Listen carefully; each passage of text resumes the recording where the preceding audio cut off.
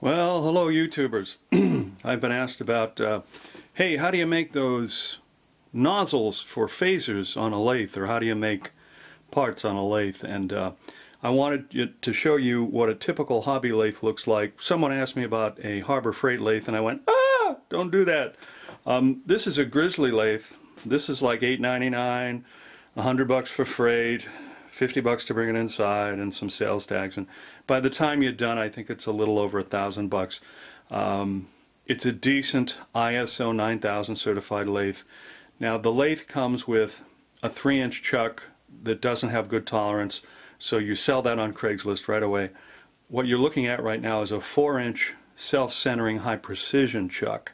You really need that for like a Type 2 phaser nozzle, because that thing's 16-sided. And 16 does not divide by 3 properly. You can't grip it.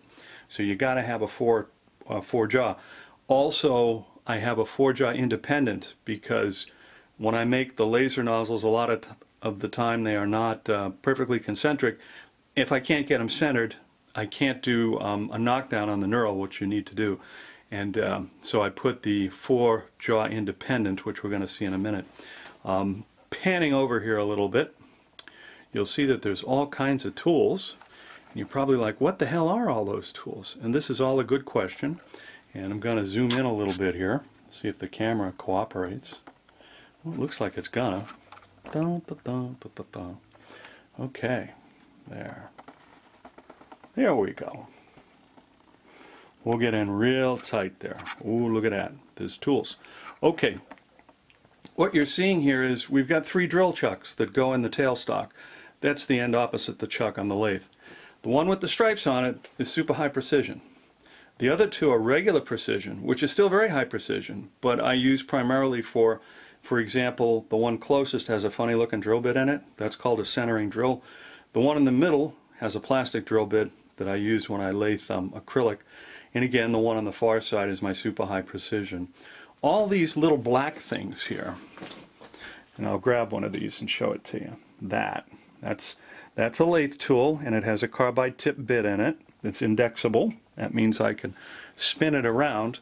Those all fit in to that thing that says A2Z CNC on it. That is a tool post with a quick change mechanism. Quick change means I can do this. Voila! And then put it back in. And it locks in place. Why do I care?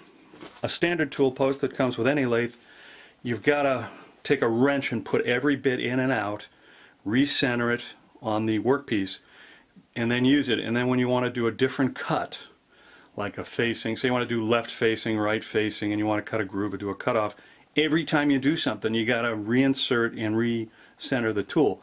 That process can take 15 to 20 minutes for every tool. It'll drive you mad, okay? Now, the downside of this, the indexable quick change tools are the holder and the carbide bit with the index piece on it. That whole assembly is about $115 in total, and I've only got about a half a dozen or a dozen of them out where you can see them. In total, I've got about 2 dozen of those things. So you do the math real quick and you go, well, that's twice as much money as the lathe, and the answer is yes, it is. And that's kind of what I'm getting at too. The tools for the machine are always a lot more than the machine.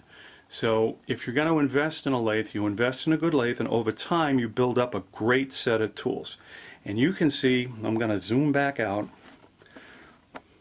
look at all the crap that is above my lathe and next to my lathe. Those are all lathe tools. And if you look down below my lathe, the wooden boxes and stuff, I've got multiple micrometers, knurling tools to put the knurling both straight and diamond, you name it, I got it. I got metric drill bits that are short. Those are called machinists drill bits. They're like $200 a set. I got metric, I got English, I got taps, I got drills, I got dies. It's a pretty long list of stuff. So anyway, that's a little introduction to a lathe. And this is not a huge lathe because I don't need one. This is a 7-inch by 12-inch mini model.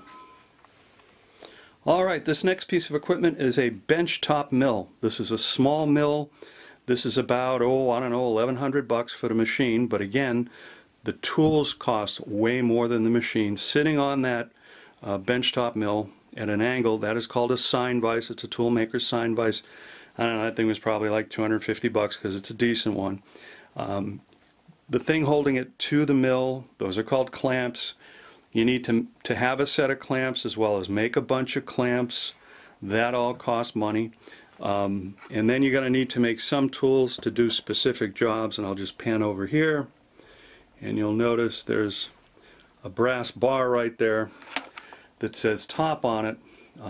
That's it right here. That brass bar holds 3 rectangular heat sinks that I make for P1s, which are these things. See? But to hold a part and machine it, you got to think all that stuff through, and sometimes you got to make your own tools and fixtures, and that takes time and money. Now again, here in the background, you're going to notice, and I'll zoom in on this. Dum ta dum dum ta dum ta dum ta dum ta dum ta ta ta dum. There it is. Oops. Is it a little out of focus? Nah, it's good. Okay. This is another toolmaker's vise. It's just not a one that angles. It's just a straight flat. And sometimes I use that instead of the angular one because I get more clearance in my head height on my lathe, on my milling machine. So anyway, you got vices in the machine and clamps, and it just goes on and on and on and on and on so that you can use the thing to get some work done. This particular milling machine happens to be a horizontal or vertical, meaning that right now it's set up as an end mill. It can also be set up so that there's a shaft that comes out of right about, let me point to it. There's a shaft that can come out here if I take that plastic plug off and I move the motor to the back, and then the shaft comes out, and there's a bearing here that mounts on this, and I can do things like cut gears and stuff like that. So this machine I bought because it's a horizontal and vertical, and it gives me versatility to do prop stuff. If you have space, you can always buy a horizontal and a vertical. Buy 2. What the hell, right? What are those? Good question. Those are collets, and those fit in the mill. And those hold all different sized tools, end mills, drill bits, and so forth. And that again gives me more precision. And there you can see one of those super high precision drill chucks, and that is dedicated to the end mill because it takes a different shank size than the lathe. So I've got a total of 4 drill chucks and 3 different kinds of shanks on them, R8s and Morse tape of 2s, and on and on and on. To learn all this stuff, you'll have to get yourself a machinist handbook. That's gonna cost another 300 bucks. Okay, getting back to the end of this video and talking about nozzles. This is a phaser nozzle. This happens to be a mid-grade that does not have the spinning ring on it. Put that back here. This is what's called round aluminum billet. That's what you start with to make a nozzle. This is an in-process example of a nozzle, and when you hold these up next to each other, you can sort of see how one becomes the other. Okay? Now, one of the things you have to do after you put the knurling on here, which is done with a knurling rig, which I didn't bother to get out of the box because it's a pain in the tush and it's greasy, you got to take your end mill and you have to mill these little flat spots, 8 of them, evenly around the knurls. To do that, I'll put that there. What the heck, we'll put that there. To do that, you need this gizmo. This is an indexing table, a rotary table, and it comes with a tailstock, and you mount the rotary table and the tailstock on the mill bit, and that allows you to turn this part around and get these things spaced exactly right. This happens to be a reject because I missed and didn't get exactly 5 knurls exposed, and we all know we've got to have exactly 5 flats on those nozzles. This is your 4-jaw independent chuck that I talked about. When these parts, being these parts, sometimes you don't get the distance between the 2 flats exact, you can't put them on the self-centering chuck.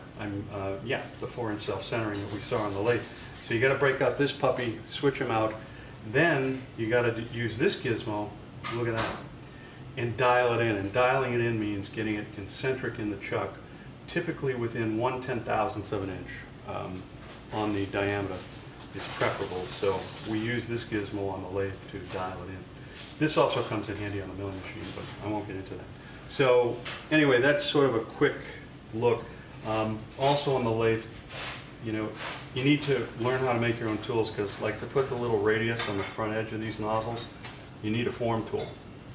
And you gotta make your own on a grinder. And you have to have the right relief angles and rake angles and everything else on your tool. The Machinist Handbook explains how to do that. These are more carbide tip tools. These are the ones primarily that are used to make nozzles. This I use to knock down the knurls. This guy's for grooves and cutoffs. And this, although it appears to face to the left, is actually a right-hand turning tool. And the reason for that is you're facing or cutting the right end of the work. So rights look like lefts and lefts look like rights. Anyway, you'll learn all that if you go to community college and take a course in machining, which I do recommend, because if you don't know what you're doing and you make an attempt to machine some things, there is the possibility, and I'm zooming in on these nozzles, those are 20 nozzles that just were completed. The machines do have enough torque and power where they will rip off a hand or take off a finger pretty instantly. So you want to know what you're doing before you play with the machines. Moreover, if you feed the tool into the work incorrectly, again, there's a ton of torque. You can snap off that tool or rip that piece of billet out of the chuck really easy. And there's nothing like getting hit in the head with something that weighs 3 or 4 pounds that's metal when it's moving at 1,000 RPM. It'll hurt, just let's say that. So you need to know for certain that you know how to operate the equipment in a safe fashion before you plug it in and flip it on. Because if you don't, I can guarantee you, you will either get hurt or you're going to break that piece of equipment. So visit your community college. The courses are cheap. Don't just think you can watch YouTubes and do this initially. Take one class, get the basics, then go watch YouTube to learn how to do stuff that's more specific. And everybody have a great Memorial Day.